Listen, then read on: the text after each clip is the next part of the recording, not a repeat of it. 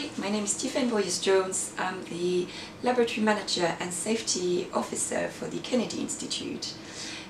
We've become involved in the Green Impact project about 2 years ago with my colleague Adrian Brown, the Facility Manager.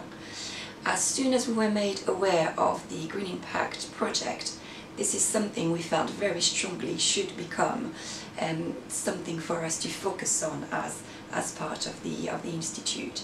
So we've been working at this for a couple of years, trying to implement some very small changes, just to see if we could make an impact, and we've been really pleased to see that we had a huge support from students, from postdoc.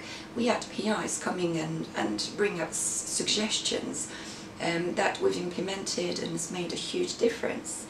So last year we were able to get a silver recognition award for the building as a general, and we've also managed to get a gold award for the laboratory specifically, simply by monitoring all of our recycling waste, by promoting, by making people really aware of how much what the consumption is in the lab, really making them understand that turning off just a screen or a centrifuge overnight over the weekend, it makes a huge impact.